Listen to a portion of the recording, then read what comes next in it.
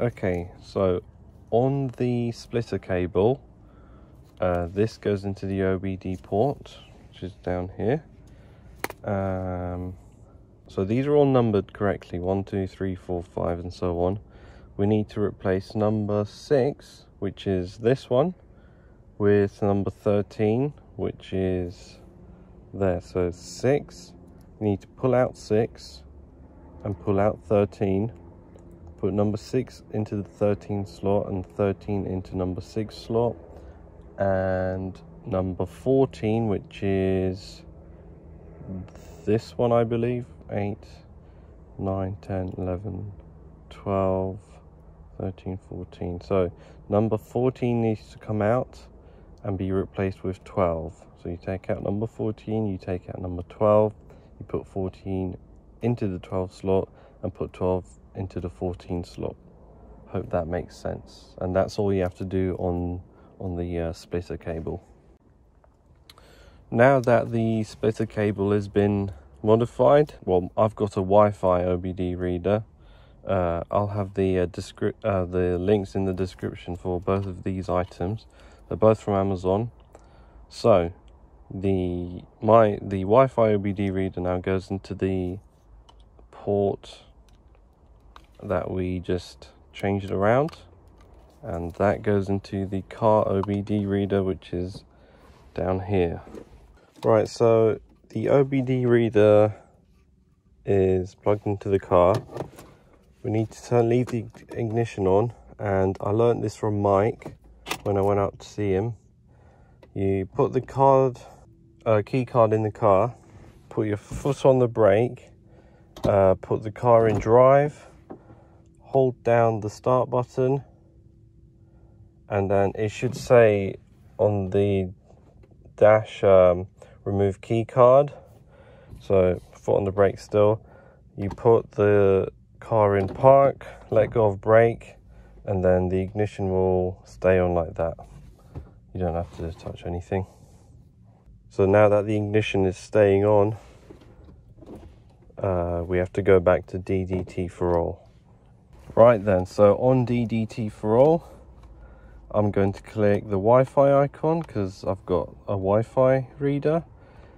Click I'm aware that I can harm my car. You won't, but you know. Okay, enlarge this, and then we're going to click the magnifying glass and then click can. So there's a green bar here, it goes up to 100%. It takes like 5-6 minutes. So pause the video once it's 100%, come back.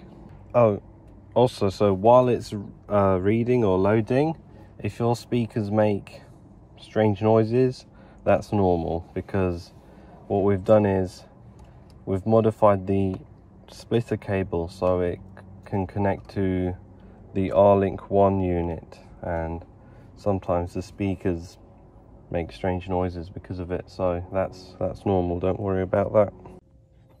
Also, while it's reading, if you do get red writing on DDT4ALL, that's also normal, don't worry about that.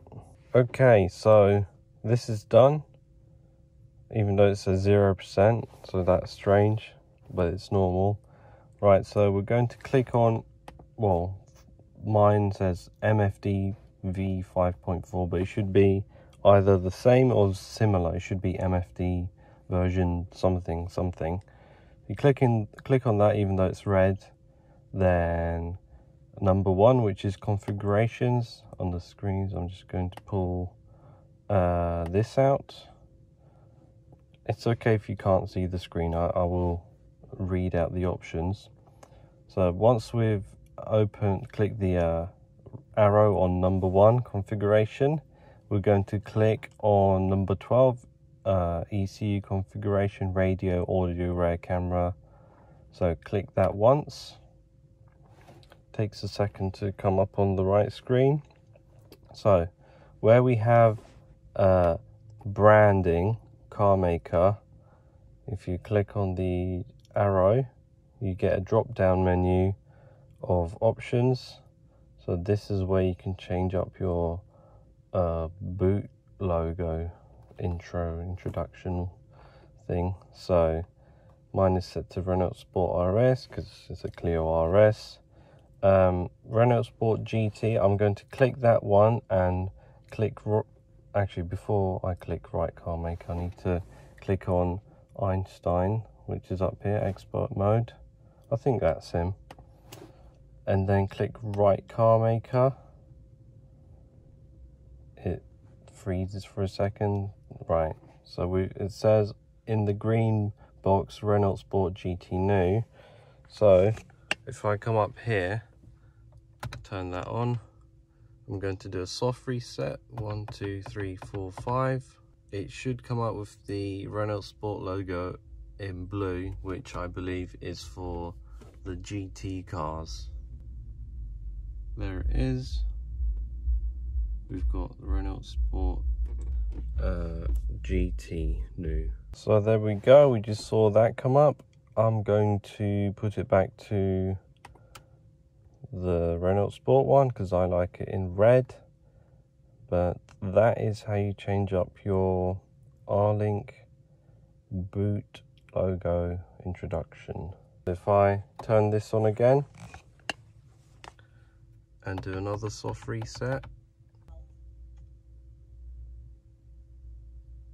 So I'm currently editing this video, and I realized I didn't make like an outro, like a finishing scene at the end there.